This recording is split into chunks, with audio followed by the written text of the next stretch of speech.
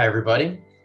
Just getting into a brief update on Pathform, and for those of you who haven't heard about it, to get up to speed and looped in. So Pathform is an app, or really a broader gateway that aims to uplift human consciousness globally by developing and mapping what I call precision consciousness, which is the development of targeted, personalized micro interventions for cognition, emotion, and awareness. And from that space to facilitate collaboratively co-created understanding and solutions to the world's most pressing problems, ranging from runaway AI to climate change to poverty and so on.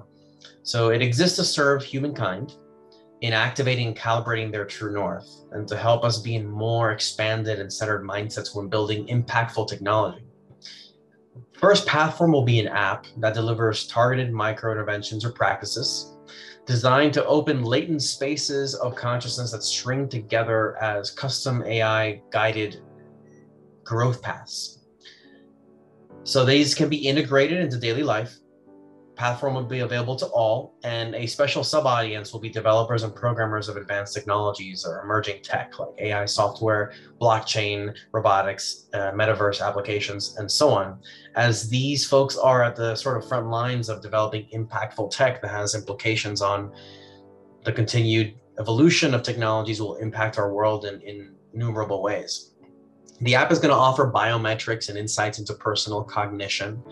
And the app as a whole and the platform as a whole is poised to evolve such that it can apply precision consciousness to encode the multisensory stimuli that are needed to produce holistic and beneficial experiences in a variety of settings, which may include smart city, urban environments, and virtual and augmented reality.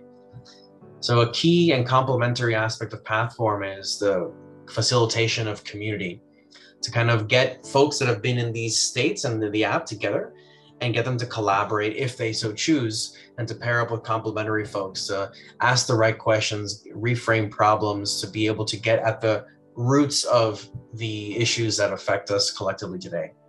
So what are the key deliverables and achievements of the second half of 2021 for Pathform? Well, Pathform is brand spanking new and it hasn't been released yet. So getting this information out to you is still in the very early stages. So Pathform has concretized its value proposition.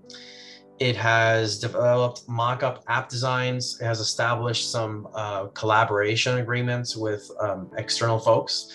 It has already started YouTube presentations, and we've been working on the white paper, which has not yet been released. And there's been some fundraising preparation and efforts underway.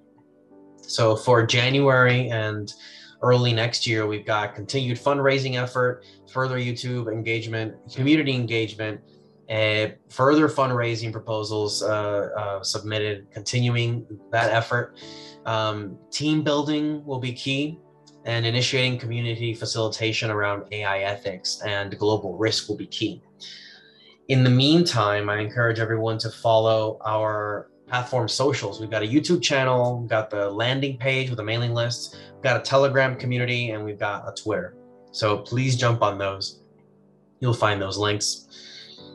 Any other things I'd like to address? Well, Pathform is viewed as mission critical to cultivating deep human intelligence and consciousness needed to generate ethical AI and a prosperous world for future generations. And everyone is welcome. It's really something that will plug into myriad applications. And part of the secret sauce is my personal background as a neuroscientist and consciousness researcher and enthusiast explorer. So understanding the multi-sensory and multimodal mechanisms of consciousness, how different streams of awareness and thought and senses come together to form an experience, and then being able to sort of like engineer that to a certain degree to produce more targeted experiences for individuals. So that's a key part of the value proposition. So that can be delivered in a multitude of ways, and that could range from the app itself, which is the early stage, to more advanced urban settings and smart city type environments. So stay tuned and catch you on the other side of the turn of the year.